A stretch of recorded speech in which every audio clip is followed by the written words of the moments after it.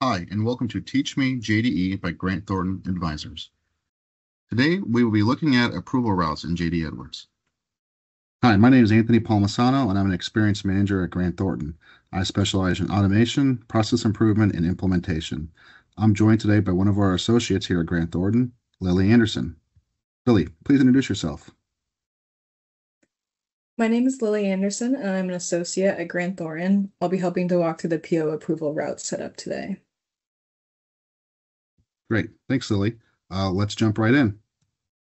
The purpose of PO approval routes is for when businesses require approvals of purchase orders by the appropriate people when the order exceeds a user-defined monetary amount. These approval routes help to maintain control over the processing of these orders. The approvals are set up and executed at the order level with the order total determining if the approval is required. Next, we'll look at step number 1. The first step to setting up these PO approval routes is setting up approvers in the system. In the Work with Addresses program, the originator of the PO and all persons on the approval routing need to be set up. Next, in the Work with User Profiles program, attach the address book number to the user profile so the system can send approval emails to the user. Moving on, we'll look at creating the actual approval routes. The second step in the setup is to create the approval routes. In the approval level revisions program, each approval route must have a unique route code and description. Here you also assign the responsible people and the amount that the order must exceed for their approval to be required. It is possible to assign more than one approver to the same level, and responsible persons should be assigned in ascending order based on the from amount. Some additional recommendations are that there should not be the same approver at different amount levels in one approval route, and there should not be more than one approver at the same level amount because the first approver listed at that amount will receive all email notifications while the second person will be left out of the process. Another note, if the originator of the order is on the approval route and if there's another higher approver on the route than the originator, the order is sent to that approver, bypassing lower approvers, regardless of the PO amount. If there's no one higher on the route than the originator, the order will be automatically approved. Next, we'll be looking at attaching the approval route to the PO entry. Next, we'll need to attach the approval route to the PO entry via processing options on the Work with Order Headers program. On tab 10 of the processing options, you can attach the approval route code itself or choose one of the options shown for number 1 on this tab. Next, we'll look at setting up the order activity rules. Shown here in this table are the default order status codes, which can be changed but must be set in the processing options to match the order activity rules. To prevent an order that is in approval process from being received or printed, set the processing options for PO receipt and PO print so they will not accept orders at awaiting approval status. Next, we'll look more into the order activity rules. The order activity rules must be set up for every line and document type combination used for order entry. The processing options behind the order entry, approval review, orders awaiting approval, and review approval notification programs must be set to agree with the order activity rules. Next, we'll look at how orders get triggered for reapproval. If an order is rejected, modified, and then sent back through the approval process, it will appear on the approval review screen with a caret next to the line. In the orders awaiting approval screen, it will also show as amended in the notes section. These rejected orders will need detailed changes in the critical fields to re-enter the approval process. You can set which are the critical fields that will act as these triggers. Finally, we'll look into some more functionality of approval routes. There is additional functionality for approval delegation. If an approver is out of office, for example, you can transfer approval authority from one person to another.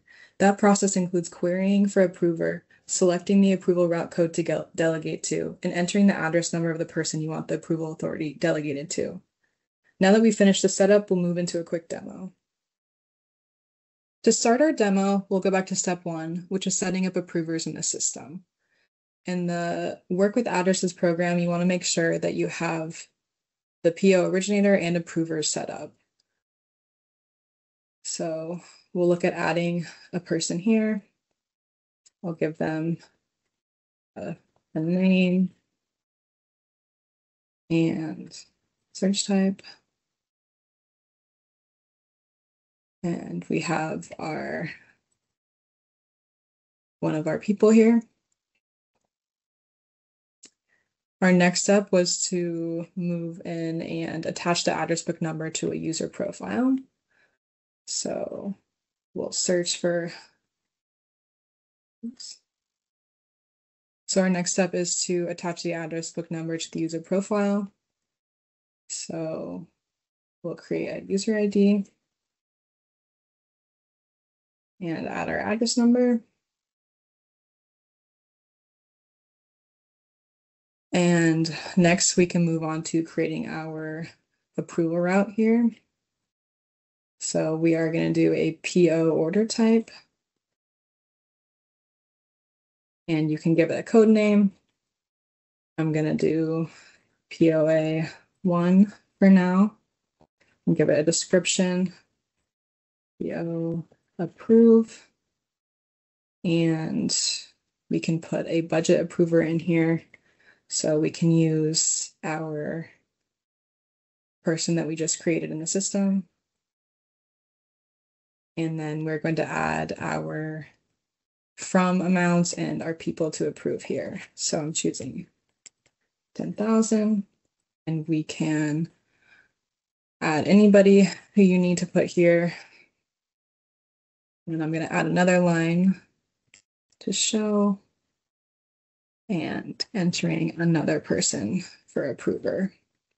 So at the 10,000 level, this person, Roger Bacon, needs to approve, and above 50,000, Sam Smith needs to approve. Click OK. And our next step was attaching the approval route to the PO entry. So I'm going to find the processing options in my version here, which is going to be right here.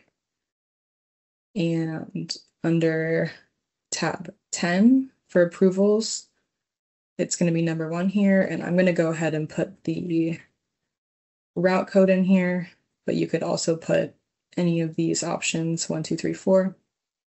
Going to click OK. And now we've added our approval route to the PO entry. So our next step is going to be the order activity rules. There are already PO order type activity rules in here. So when you go to add, we're going to click up here. And this is where you would enter all of your statuses for whatever route you need to follow. For the sake of not having to watch me type all of this out, I'll show you some order activity rules that are already set up.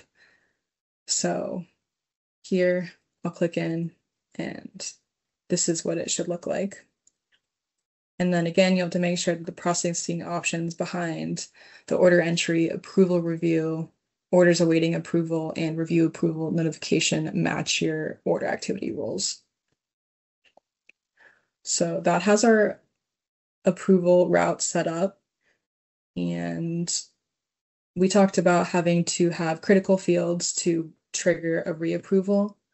So in this program here, you can see there are some 1s in some of these fields. These are going to be our critical fields, but you could easily change if you don't want extended costs to be critical field, you can take that out. If you want anything else to be in here, supplier number, critical field, you can change that. Press OK. And lastly, we talked about approval delegation.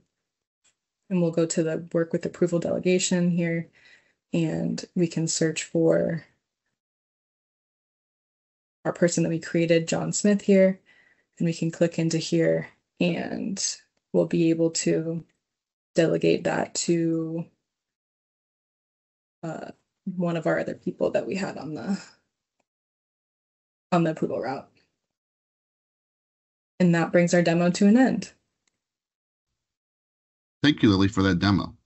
So in summary, we've taken a look at how to set up the approvers and originators in the address book, how to create an approval route with its own unique code and description, reviewing the order activity rules to make sure they're in line with the approval process, also looking at what triggers reapproval by looking at the critical fields. Finally, we took a look at the additional functionality to delegate approval of the orders when someone might be out of the office. How can our Grant Thornton team help you? We offer multiple services to assist with your JD Edwards install or implementation, anything from a multiple day orchestrator training session to optimizations and enhancements of your current install and full-blown JD Edwards implementations. Feel free to reach out via that email below, and I thank you for your time today.